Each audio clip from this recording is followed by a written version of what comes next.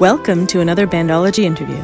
Bandology is a Canadian nonprofit dedicated to more music for more kids via education, collaboration, and community. So hi, my name is Jessica, and today I am here with Cheryl, who was my choir teacher in the past. So Cheryl, can you tell us a bit about yourself? Sure. Hi, I'm Cheryl, as Jess said, and I started my love of music when I was really young, and I found that music in school for me was a huge peace of mind for me, getting a break from some of the academics. And when my kids were in school, I realized there weren't very many music programs going on, either in school or in the community. And so I sort of stepped up and I started running choirs, both in the elementary system as well as in the community choirs. That's really interesting because Bandology actually was our founders. They started it kind of on the same principle that they wanted to see more relating to music for their kids who were involved with that in school too. It's an important piece, I think, for a lot of children and even adults to have music in your life, I think is very therapeutic. Yes, I agree. So what originally drew you to pursue music? I guess I can thank my parents because I guess they noted a natural ability and they put me into first piano lessons and then some singing lessons. And like I said, even all the way through high school, it certainly was my saving grace, joining the bands and the choirs and things. It was sort of where I lived, was in the music room at school. And then I got away from it for a little while. And then, like I said, when my kids decided that they were interested in music too, I did the same thing. They started with piano lessons. And then when I realized that the music programs in the schools, they were stretched and they didn't really have a lot going on, that's when I realized this is a void that I could fill. And it was a small program at the time. So I thought, I can handle that. So I thought I would step up and try. Yeah, that's great to hear. So who would you say would be your major influences or mentors in music? Oh, that's an easy one. My high school choir teacher, Jim Brehill is his name, and I still am in touch with him. He had a passion for singing and choral music, and actually some of the music that I passed on to the choirs that I was working in came from music that he had picked.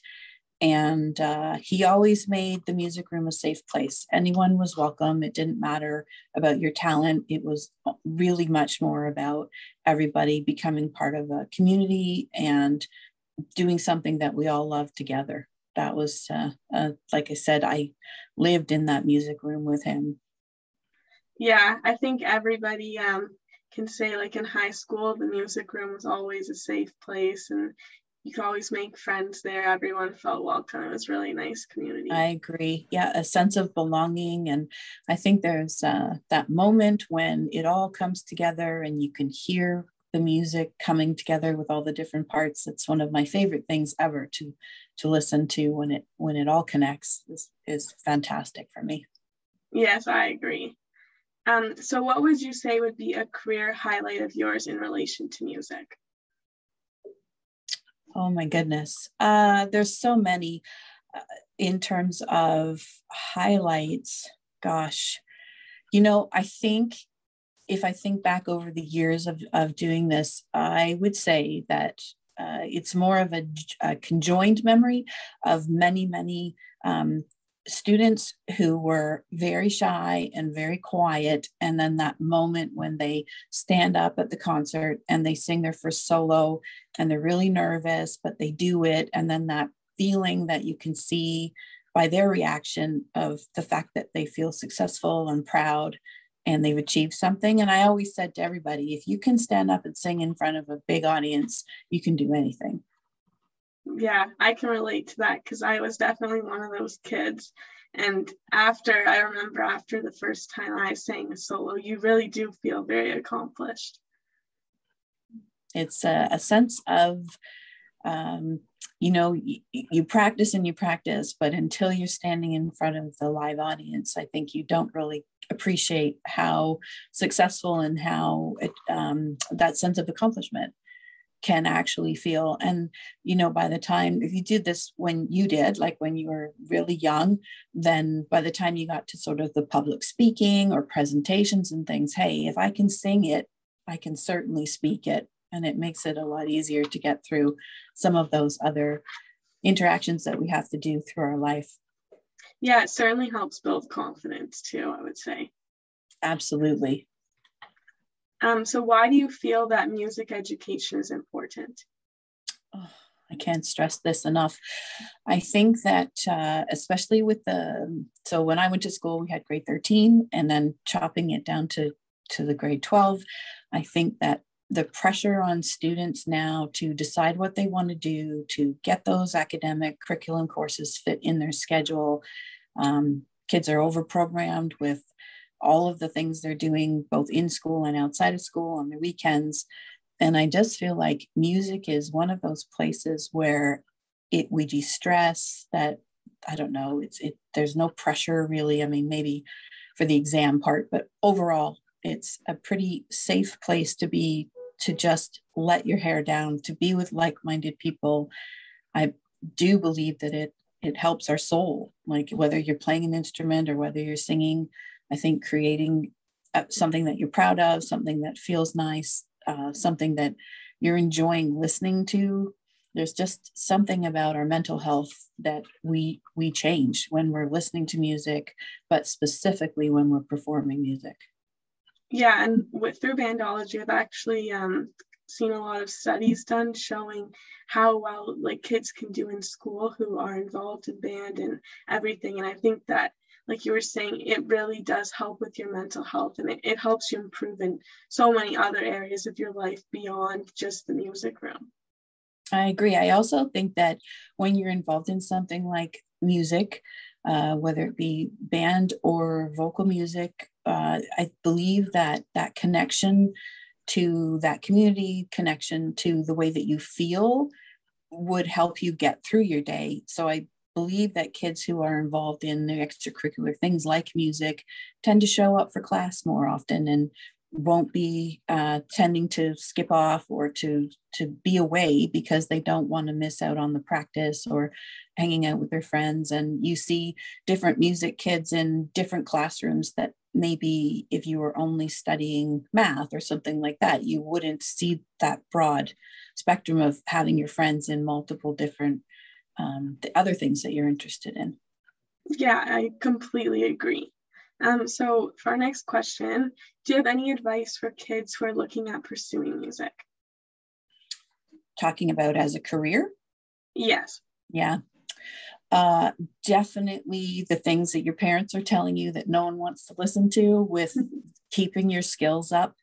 If you're a pianist, you need to practice. If you're a vocalist, you need to protect your voice. If you're an instrumentalist, you need to practice and keep your finger skills up, or your embouchure or whatever it is.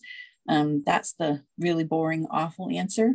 But it's true. I believe that it's the fundamentals that need to be in place in order for you to keep going and keep up with the people who truly are serious about studying music.